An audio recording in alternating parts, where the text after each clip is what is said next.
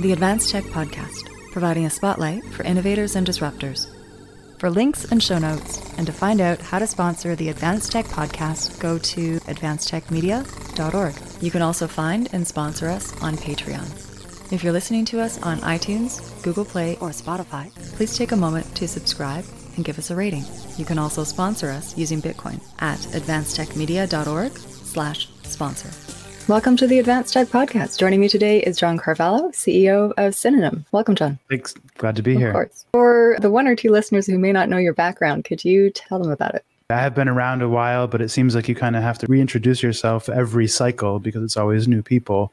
And, there isn't a lot of people like looking at the history of everything. So my background is I've been in Bitcoin for about 9 years. I have done a lot of different projects and participated in Bitcoin in every way you could imagine. And in recent years, I've started more on the professional side where I used to work at Bitrefill as their chief communications officer and also doing some business development work there. And then I left Bitrefill amicably to start this new company called Synonym, which is a new sort of an additional company in the family of companies of Tether and Bitfinex to basically stay focused on creating Bitcoin products and realizing sort of the Bitcoin idealistic vision through an ecosystem. So what is it that you're looking to achieve and accomplish with Synonym? We want to show with both our expertise and experience that, how you can do these use cases without requiring extra blockchains or blockchains at all in many cases. And so, we set out to model what a Bitcoin future might actually look like if it did actually win and start, obsoleting certain aspects of the economy. What would those aspects be replaced with? And so we're trying to actually be mindful about like what the whole stack of products and technology would have to be in place to actually facilitate a reality where this is true. And so we want to kind of combine delivering the kind of hyper Bitcoinization future vision for Bitcoin with demonstrating how that, is possible and does actually obsolete the narratives of some of the alternatives. So given that you're not necessarily a Lightning Network company, in your opinion, what does the Lightning Network unlock? In the very abstract or literal sense, it unlocks the kind of medium of exchange aspect, the currency aspect of Bitcoin, because it is a way of doing high quantity, high frequency of transactions in an affordable way. And because it's instant in how it behaves and, when you're completing a payment, and because the invoicing is actually like strict, you have to pay the exact amount, you give some info about what you're paying. That makes it all much more user-friendly and much more appropriate for commercial situations. And so I think that's the biggest, core thing that Lightning does, is it makes Bitcoin much more friendly for the merchant and consumer environment. That's often been a criticism of Bitcoin, is that the user-friendliness isn't necessarily there. But I would argue in the last few years, we're starting to see some really compelling products that are intuitive. It's sort of that iPhone intuitiveness that you see in other types of products. I think there's a kind of community aspect of how we evolve and understand what works and what does not. And we are getting better at it over time. Like Bitcoin, there are certain challenges in place, like having to be online, having to be connected, having to have enough Bitcoin in the direction that you're trying to move Bitcoin, routing. There's a lot of different challenges that we have to learn how to properly abstract from the user. To answer your question in maybe a little bit different way, a lot of people think Lightning is a lot of other things as well. A lot of people think that maybe you can do other types of things like bring the web into the Lightning Network. This is something that we're kind of on the fence about or not necessarily agreeing with, depending on the use case, because, we have other technology we're using that shows how you don't have to slave everything to the Bitcoin network to use, cool self-sovereign web use cases. And so that would maybe be a difference with our company and how we see Lightning as well. I'd like to dig into that a little bit more. So we first met in El Salvador on the Design UX panel at Adopting Bitcoin. And one of the topics was, designing specifically for the Lightning Network and for Bitcoin with products in mind. What were some of the highlights for people that may not have watched or listened to that or been able to attend? What would you like to sum up in terms of UX and design, and where where we kind of need to go with that. I think the name of it was something along the lines of, if it looks better, it works better. And I would almost say the opposite. Like, if it works better, it looks better. You really want to make sure it's actually accomplishing what the user needs to accomplish with as little friction as possible. And that was part of the theme of what we discussed. We also discussed masking this both in the user interface and in the terminology from the user without banging them on the head with like how the technology works, but still without also lying to them about the risks and trade-offs. The user experience and the UI and how we present this to people is definitely an evolving thing. One of the things we're doing is we have Blocktank, which is our LSP server, which can be integrated with a wallet to create better user experiences. And then in our wallet, we have like new user flows that we're going to try to introduce to show maybe better ways to onboard people to Lightning and better ways to be sensitive to what the Lightning user is trying to do and help them fulfill that goal.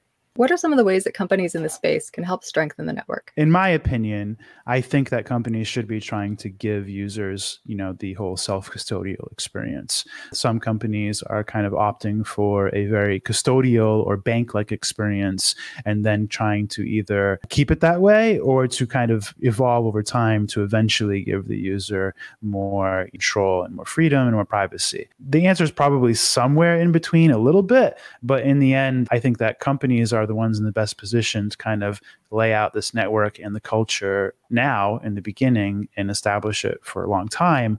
And I think that's one thing the companies could do is definitely include things like, for example, if you're going to put Lightning, try to put a node inside. Lightning Labs has Neutrino, which is a way to have a light mobile node so the user can hold their own keys. And some other Lightning implementations allow you to hold your own keys just as a default design. I think adopting Lightning at all is still a huge thing companies can do. And on that level, I think custodial or payment processors are a little more appropriate because you can use them to like outsource your liquidity or problems or some of your node management problems. You end up strengthening the network in multiple ways more and more over time. It could just be the simple amount of just accepting Bitcoin as a payment method. That's like just a basic way you're helping. But then you end up running a node because it's easier and safer to do so in order to do that. And then maybe you end up running a Lightning node and end up, you just get deeper and deeper into it and become more of the infrastructure. What are some of the products and innovations in the space that you find interesting? And conversely, also, what's lacking? What are people not building that should be looked at? It's the things we're using in our stack, right? So like Lightning would be one. We're also using Omnibolt, which is a way of doing tokens on Lightning. And we're using our own protocol called /tag. So I guess there's some bias there because I would say that's another important one. As far as things that we're not currently using in our stack that I'm interested about, I would say DLCs are pretty interesting. This is kind of a way to do smart contracts without having to put everything on chain. It introduces new capabilities to introduce oracles as a kind of trusted mechanism for outcomes. I think once that matures, you'll definitely see us try to leverage that in creative ways. I mean, there's always new things people are proposing, like for softforks for Bitcoin and for ways to improve the user experience on the technical level for Lightning. My philosophy on those is kind of like, I try to pretend they don't exist until they actually exist. Trying to rely on something and build on something or, anticipate something, I've learned, from experience is something that, it's not really the best way to manage a company. It's not the best way to plan your roadmap because you just don't know for sure when these things will be released or ready. What's lacking and what's not being developed? Like, what are we missing? I would say everything is kind of going in the right direction. I don't want to be overly critical and say that things are severely lacking in any special way. It just takes a lot of time. There is a decent amount of funding that came towards the Lightning Network and Lightning Network projects recently, so that has improved. Now there's a lot of support. You might even say too much support for open source development and grants and things like this. Like there's a lot of options for people now. So that's something that maybe we could say was lacking, but is definitely improving. I don't know if it's a lacking thing, but maybe a critical thing. I would say Bitcoiners that are envious of shitcoiner, successes or accomplishments, I'd like to see that die down a bit. The only way you can compete with scamming is to scam. And I don't really want to see us trying to figure out this like weird angle where we can scam without, but being able to claim that we're not scamming just so we can entice developers to come over from Ethereum, or entice, gamblers coming over from the hottest, smart chain, multi-chain Web3 coin. Like, I just don't think we should care about that. And I think not caring about that and focusing on what's important is going to pay off much better in the long run, even if it's not sexy in the moment. And so, yeah. There's a lot of incredibly talented people in Bitcoin, and I would argue more so in Bitcoin. In fact, I think any of the other protocols, the only strength they have is they're really strong in marketing. So is that maybe one of the shortfalls that perhaps we're missing, or is there something else that we're not seeing? I think that because Bitcoin, for most of its history, has been engineer-led and technology-led, it's been a healthy focus because we focus on efficiency and security and privacy, and these are things that are obviously extremely important, but these are not things that sell, and these are not things that necessarily demonstrate use cases. So I would say, like, the user experience level or the design level and the marketing level certainly ended up having less specialization from our community. But again, like, this is a weird line, a pretty gray area where you talk about the difference between being good at communicating the utility and being good at creating a narrative. At some point, the narrative becomes lies. And this is a line that most Bitcoiners don't really want to cross, and they don't even want to approach. We haven't done a good job showing the people that are, moved by the altcoin narratives how to do what they're trying to do using Bitcoin instead, and demonstrating that, because I think that if that were apparent and obvious, people would see the scammy parts for what they are. They'd say, okay, like, this coin's telling me I need this coin to do XYZ, but like, there's already a full healthy community of XYZ over on Bitcoin, and they don't need any coin for it, or this whole community exists and they don't even use Bitcoin at all to do it. Like, why do I have to pay for this? Why do I have to invest in this? Like, what's the point? We also don't do that great of a job of being creative about how to apply Bitcoin and Lightning in ways that really show how this is actually better than what you had before. Like, even as a PayPal user or as a Venmo user or Cash App user or any of these kind of like newer banking apps that are obviously much more interesting to people than their traditional banking apps, even with that, we're not competing that well. And so we really have to show people ways that, like, now that you have Bitcoin, this is possible, and it wasn't possible before. And that's something that we have to have a lot more creativity and a lot more innovation, at applying Lightning and Bitcoin and different technologies like that. So it's not easy. We're doing our best to try to, tackle those kinds of problems. But at the very least, what you can do is, like, make a mistake others haven't made before. And so just don't repeat what others have done. And eventually we will find new paths. I remember in the design panel, we talked about a lot of good resources for people looking at UX and design for Bitcoin. So I'll link some of those, but are there others that you're aware of, and other projects that are perhaps working on things that are doing a really good job of communicating and design and UX? I mean, obviously I took a look at your website. It's pretty cool. But what other products and projects do you think are doing a good job and are a good standard? As you know, and as you'll probably, what you were already alluding to, the formerly known as Square Crypto and now the Spiral group out of Block, informally Square, they have been doing a pretty good job at creating an actual entity and funding, open design and just miscellaneous projects related to user experience and design and aesthetic aspects of applications. And that's the premier one really to mention in this sense. I know that there are others kind of dabbling, but I don't think there's anything really significant as far as focused on open user experience, advancement. You could probably start trying to isolate specific companies that do a better job at advancing this than others. But, that's also subjective to a certain degree. So it's hard to say which wallet you think did a great job is definitely going to be different than which wallet somebody else thinks did a great job. And so it's good that we have competition. Eventually the competition becomes, great for the consumer. But right now I would say it's still very early for everything, and nobody has really, like, quote unquote won. Even the most successful Lightning app, you're talking about probably 20,000 users at most, like, active. Like, it's still pretty small. I honestly can't think of any that would be remotely as significant as the Spiral effort. Yeah, that's all I got. That's cool. We'll make sure we link Spiral in the show notes. So let's switch over to free and open source. So this show has always been big supporters of the free and open source software movement. What are some of the projects that are developing in that space that you find really interesting? I don't know what the threshold is between calling something a free open source project and an open source, project from a company, because in the end, there's always a group of people that administer the repo, and kind of there's a governance aspect to every open source project. My values and what I'm trying to accomplish, I guess I'll mention the one that I forgot to mention earlier, which is Hypercore. And Hypercore is sort of like a newer, cooler version of BitTorrent. So it has nothing to do with blockchains per se, but it is a way of doing, a sort of decentralized storage and swarming and networking aspects to accomplish some of the other goals we want to accomplish to have a self-sovereign web. And so this is a way that people can kind of start forming the storage layer and the kind of file sharing layer. And then now, we can put on top of this monetization and other aspects to connect it to Bitcoin.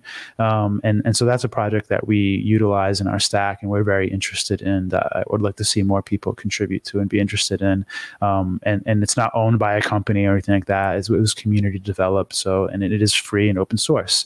Obviously Lightning Network is another one. I don't know what I would call the DLC sort of thing. There's sort of multiple parties working on it. And I don't know if there's a specific, repo for everything. And this is how Lightning is as well. Each implementation is pretty much run by a company. So where do we draw the line on free open source software as a project? It really just depends, I guess, on how many people are contributing to it, and if there's actually like a lot of interest for people to openly contribute to it. Those are a couple that I think are definitely worth mentioning. So in your opinion, what does the Lightning Network look like in 2030? I think that by then we'll definitely be in, this is going to be funny to watch this in 8 years. By then, I like to think that we have Lightning as a popular payment option in retail, where you go, if you go to the store, no matter where you go in the world, it's going to be, a pretty good chance that they're going to accept Bitcoin, accept Lightning, and and a pretty good chance that you'll, be familiar with some app that you would use to be able to pay using Lightning. As far as the actual popularity and user base of Lightning, I still think it's going to take more time than people would like to have popularity to achieve that. But you never know, these things can happen really fast. And for example, one of the things we're working on is bringing tokens to the Lightning Network technology. And so if we have Tether, which is $80 billion right now of tokens issued, if we start moving any portion of that over to the Bitcoin Lightning Network, and that ends up being a reason why merchants now become more likely to add it to their point of sale systems and accept it as a form of payment. Well, now you're kind of backdooring Lightning into the system through dollars. And that could be at least an additional angle to make this more likely. And it could even be one that is even stronger. It could be that, once we have, tokens on Lightning, maybe it's so appropriate for the use case and so appropriate for the network that all of a sudden we have 1 million people in 1 year. It really could change things. In 2030, I would at least like to see that, Lightning is a popular commercial tech, like I'm trying to predict that it will be, and used by, millions of people. That would be a nice prediction and nice to see. So this has been a fun experience. My network's dropped out a couple of times, so slightly different camera angle. Just to respect John's time, I had a couple more questions for him. But what I'd like to do is ask if you have any questions for our listeners. What we're trying to do is fairly ambitious, and it involves a lot of different dimensions of problems to solve for Bitcoin and for the web and for the economy and things like this. And we've done our best to make this kind of a comprehensive, vision and comprehensive ecosystem, and now a comprehensive narrative. But the narrative is hard to communicate and takes some time to communicate. I would ask your listeners to let me know which narratives that they've seen come from myself and from our materials that resonate with them, that make sense to them, that speak to them. And also the opposite, which things we say are just flying over their head. They don't see the point. They don't understand it. It's intimidating. They don't even know why we're bothering. Both sides of that, I think, are very useful for me to know, because because I'm just over here, trying to operate in the dark. And so if I can find where the edges are of this paradigm, then I can try to stay in the middle and try to keep people, focused on what's important and what actually is like useful to them. What are the best channels to reach you, and where can people find you on social? For the company, the website is synonym.to, synonym.to. We also are on Twitter as synonym_to. You can find us in Telegram. Similarly, we have a specific chat room for slash tags. You can find t.me/slash tags for people that want to play with our protocol that we're making for the web use cases, which is, there's some people in there now playing with it and trying to contribute and give feedback about it. And so if you're interested on that level, you can go there. And then to find me and my own feeds and things, Bitcoin error log on all formats. So if you're looking for me on Telegram for chat or for Twitter for my shit posting and other criticisms, Bitcoin error log is where you'll find me. Did you want to just take a moment to tell the audience about your podcast and kind of what you feature on? Sure. So a while back, while we were still in stealth mode, I went from a drastic change where at BitRefill, I was doing podcasts, at least every month, if not more often. And I was going to conferences. But when you're in stealth mode, in a new company, you can't really talk about everything. And it's too early to even talk about it. And so I was trying to find an outlet or a way to kind of tease people a little bit of, how we are as a company and the kind of thing, the way we would approach a problem, but also have some sort of outlet, both creatively and, and also for a marketing sense to remind people that we still existed and we still, what kind of world we were in. And so we have a podcast called The Biz, which is hosted by me. And every episode is crowdfunded through a concept called a crowd wall. And the crowd wall is basically this one goal of Bitcoin in sats that anybody can contribute towards and is proportionally unlocked. And so if the goal is 1 million sats and you donate 1% of the goal, 1% of the audio becomes unlocked and free for everyone. And so once 100% of the goal is hit, the podcast becomes totally free, that episode, and is distributed by Bitcoin Magazine through their channels, their various podcast channels.